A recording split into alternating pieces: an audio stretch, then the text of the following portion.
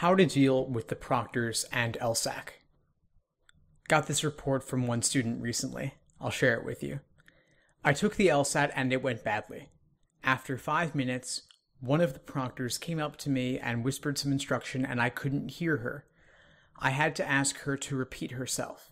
She wanted me to put the lined sheet of paper that fell out of the booklet back into the booklet.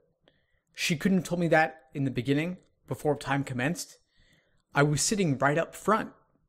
So yeah, that's one test day story involving the proctors.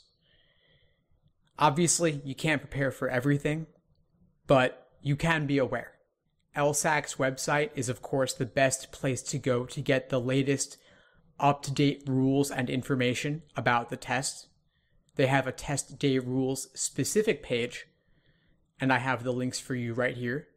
If you have any questions, you can email them or call them. I recommend actually emailing them and then bringing a printout of their response with you to the test center in case there's some potential dispute that might arise over what you are permitted to bring or not.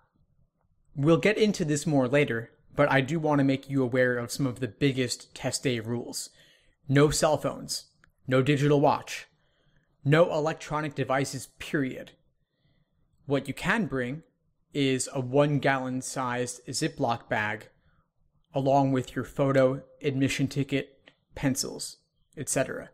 But you want to prepare in advance. You want to thoroughly review LSAC's test day page and upload your photo beforehand.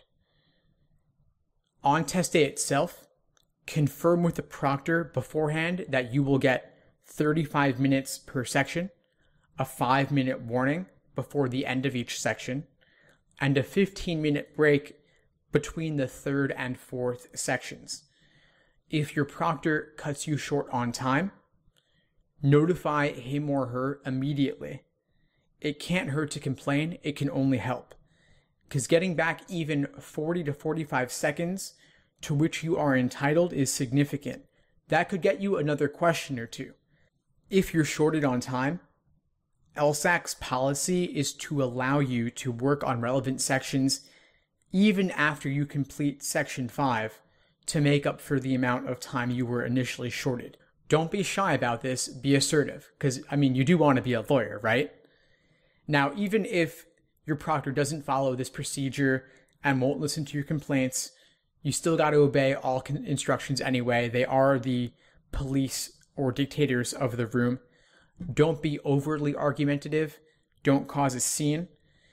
Go ahead, still complete the writing sample and follow all instructions. Otherwise, you may have a dispute with them that leads your score to be invalidated and a mark placed in your file.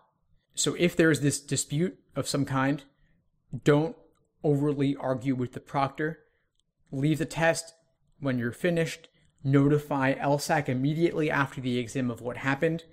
And once you're outside the test center, ask other test takers to notify LSAC as well. A report can't hurt you, and the more people who do it, the better. So do what you can.